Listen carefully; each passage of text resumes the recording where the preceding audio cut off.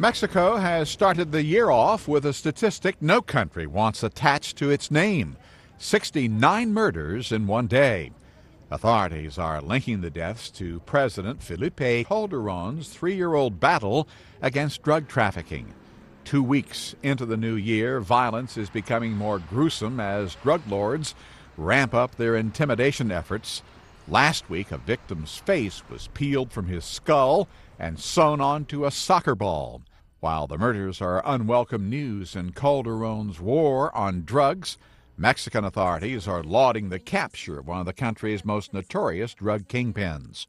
The man, who has a reputation for beheading his victims and dissolving their bodies in caustic acid, was taken into custody before dawn at his home in Baja California Tuesday.